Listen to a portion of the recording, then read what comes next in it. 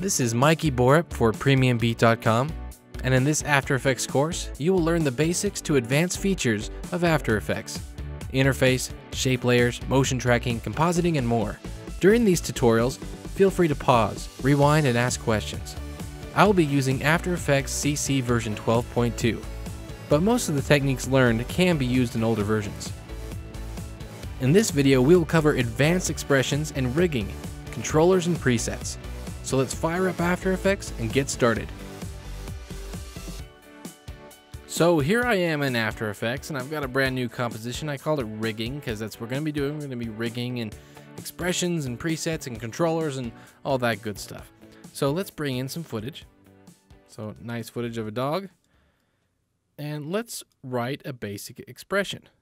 So in order to do that, we need to go into one of the properties or the parameters. So anywhere there's a stopwatch, you can write an expression. So for instance, let's go to, say, scale.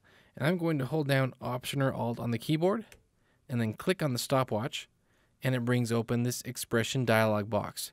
And so I can write in code in here, and it's a JavaScript type code. And I'm not going to teach you the full code because there's a lot to it, but I'm going to show you some really cool stuff.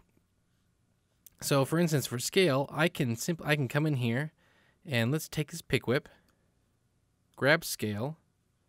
So make sure it says scale, and then I'm going to go times that by time, and let's see what happens. As the time goes on, it's going to continue to scale this. That's pretty cool. I can also go in here and let's go plus time. And what that's going to do is it's going to now start at 100. And it's just going to continue to scale with time. Now say we want it to go a little bit slower and maybe start at 100%. Well, I can come in here. Let's take this time and we can do some math here. So let's divide this by 10. And then let's add 100 to it. And we need to add 100 in brackets so that we can do the X and the Y. And these are just square brackets. And now we've got kind of a slower scale going on. And as you can see, it's scaling just with time. So what else can we do with this? Well, let's turn that off. Now, if I have an expression on here, I can turn it on and off with this equals sign that enables and disables the expression, or I can just hit Option and click on the stopwatch again to delete it completely. So let's go into position this time, and let's do an expression that you'll use a lot, and I use a lot. It's called the wiggle expression. So you just type wiggle, open parentheses. The first part is how many wiggles per second, so let's do 10 wiggles per second. The second part is how many pixels you want it to move. And let's go 500, something extreme, just so we can see what it is. And you can see how crazy this is getting. Now, say we don't want it to move that fast. Let's bring this down to 1 wiggle a second. See, now it's moving a lot slower. And if we go less than 1, say 0.1, you can see how slow it is, but it's wiggling, and it's randomly choosing, one between 0 and 500 and applying it to either the X or the Y, and it's just being very random about it. So that's the wiggle expression. Let's go in here and just kind of take a look at some more stuff you can do with expressions. If you click on this arrow here, this little triangle, it shows you all the different things you can set expressions for. Different math. You can create random numbers. You really need to kind of get in here and look at this. If we can come to the layer, you can change the properties. So you've got position, scale, rotation, and all sorts of things. And when you're creating presets and templates and things like this, you're going to get into lots of this kind of stuff. So we come down here to property. See, this is the wiggle. We've got all sorts of stuff here. Wiggle, frequency, amplitude, octaves. And it shows there's a lot more to it than just how I did it. So there's really lots you can do with this.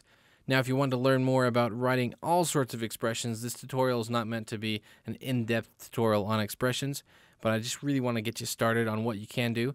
But let's get into some more stuff. I want to show you how to kind of rig something up. So say that wiggle expression. I want to be able to keyframe that. With normal expressions, you can't keyframe them. But what you can do is if we come up to effects and we've got this expression controllers, and there's all of these controls, and these are just blank controllers for like an effect that aren't attached to anything. See, we've just got this slider here and it's not attached to anything, but I can link to it through an expression. So I can come in here, let's come to scale. See if I alt click on the stopwatch, I can link to this. And how I can do that is with this little pick whip, it's called. It looks like a little rolled up cinnamon roll type thing. And I can grab that and I'm going to grab the slider. And now this slider is controlling the scale. That's pretty cool, but I couldn't control that before. But I can do multiple things now from the one slider. So let's say I want to do the same thing with opacity. Well, now it's changing opacity at the same time as the scale. That's cool. So maybe let's do position now. But what's going to happen, position is 2 points. There's X and Y, and this is only one number. So when I do that, it's going to create a temporary variable. And so it says temp equals effect slider, and then it sets the temp to the X and the Y. So what I can do is, well, I can come in here and set this to that original position. And this second one, I want to set to that, the original position plus the temp. And now you can see it's going to be moving. I might want to, let's make this more pronounced. And so I want this temp times 10. And you can see it's moving position. Let's take this one off. I don't want it to change the position at all. I just wanted to show you how you can kind of do some of this stuff. Same thing with rotation. I can bring the rotation in here. So you can create some kind of cool effects, and it's all just controlled by this one slider. Now let's go back and let's do a wiggle effect. So let's turn off all of these, bring it back to normal, and let's come into the position, and I want to add a wiggle. So wiggle, and let's just add some numbers right now, just 2, 2, close the parentheses. And if you're going to do multiple things in your expression, more than just one line of code, then you need to end with a semicolon. And it's just good habit to get into ending with a semicolon. And here, this is wiggling a little bit. You can see just a little bit. You can see the numbers, the values changing. But I want to be able to keyframe this. And so what I have here is I have this slider control. And let's rename these. So let's call this time. Duplicate that. And let's call the second one amplitude. And so what I can do is I'm going to highlight this number 2, use the pick whip, grab that slider, highlight the second one, use the pick whip, grab that slider, and now you can see it's going really crazy. But if I increase this, that's the amplitude. I can bring that down to 2. And it's changing the amplitude. I can bring this, so it's going really fast. I can bring this down to 2.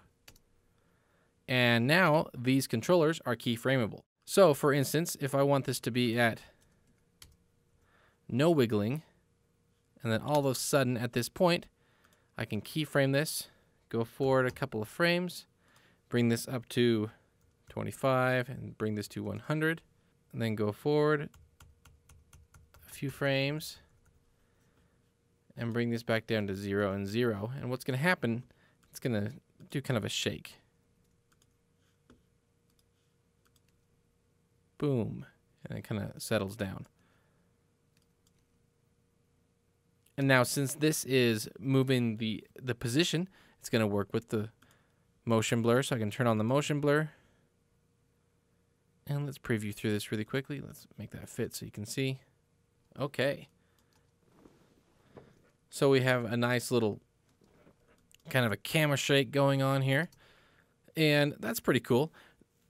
Now, say I want to save this as a preset. I'm actually going to turn off these keyframes, and I just want to save this time and amplitude with the wiggle. So say I don't want to have to set this up ever again. I can save this all as a preset. It's an animation preset. And how you do that is really quite simple. Basically, you have to highlight all of the points that have things that you need to save. So I need to highlight the position because that's where the expression is. Highlight in these two effects, time and amplitude. And I'm going to go up to animation and save animation preset. Come in here, give it a name, wiggle control. And now I can come in here, I can turn this off, I can delete both of those controllers. And then over in my effects and presets, I've got the wiggle control preset I just created. I can drag and drop it on, and it brings it back on there. So if you've got lots of complicated effects and animations you're doing that you need to do over and over again, it's a good thing to build a preset that way. And I can come in here, and now I've got this wiggle control, and I don't have to worry about relinking that and writing the expression every time I want to control my wiggle.